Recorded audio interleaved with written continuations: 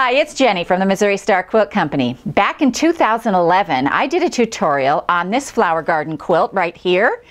And it's just a really great little pattern, but we added some sashing with cornerstones, and we've been getting a lot of questions about sashing. So over here, this quilt right here, we remade the quilt, but we put a sashing and a cornerstone in there, and so that's what we're going to talk about today. When I made this quilt, I used this and that charm pack from Nancy Halverson, this one right here behind me, and it's made using 3 charm packs. Now remember, how many charm packs you use is going to change the size of your quilt. 1 makes a baby, 2 makes a crib, 3 makes a lap, 4 makes a twin. So that just gives you a general idea of how many you need to use to make a quilt. When you add a sashing in here in between, which are the strips that go in between, your quilt's going to get even bigger faster. So you can get a really big quilt really fast with the sashing. So let me go through this block just generally, quickly, to show you how we did it. And if you need more info, you can check back with that other tutorial. It'll be in the description below if you need to go to that. So to make this quilt, what you're going to do is you're going to take 4 charm packs that are like colors, you know, like this right here, and you're going to put them together. The first thing you have to do is each charm pack you're going to snowball 3 corners. So you have your charm pack right here. You're going to take your little, I used 1.5 inch squares, and you're going to put them on 3 of the corners just like this. And you're going to sew diagonally corner to corner. You can mark that if you want or press it. And then you're going to sew 3 or 4 of those together. So I have one here, right here. This has all the 3 corners sewn right here, you can see. And I just sewed on the line and trimmed off this little edge back here. And then you're going to put 4 of those together. So I have some over here that are cut, and of course yours will be matchers. Mine are leftover pieces. But when you put them together just like this, it will form a 4 patch. So let me scoot this down here so make sure you can see it. So you'll sew these 2 together, so you'll match color to color, white to white, color to color, white to white on all 4 sides just like this. And you'll sew these 2 like this, 1/4 inch seam, and then these 2 like this, a 1/4 inch seam. And so then you end up with a block, and your block is going to look like this. So now what we're going to talk about is the sashing.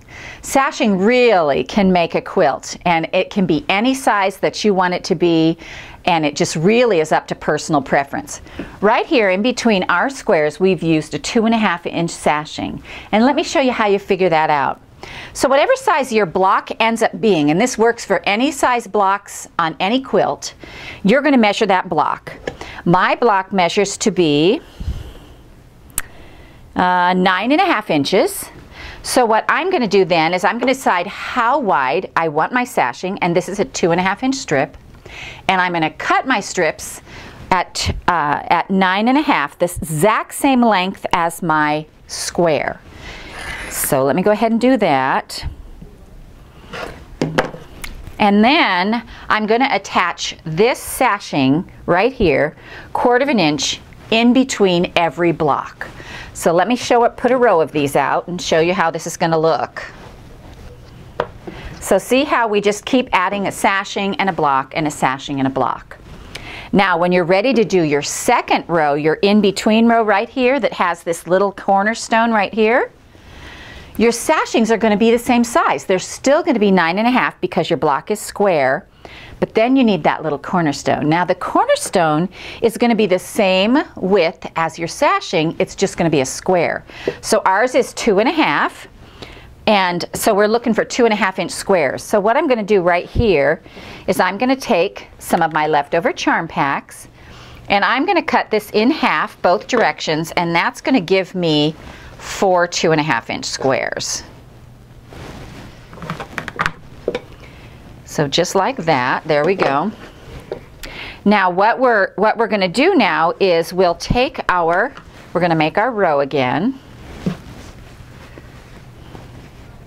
Just like that.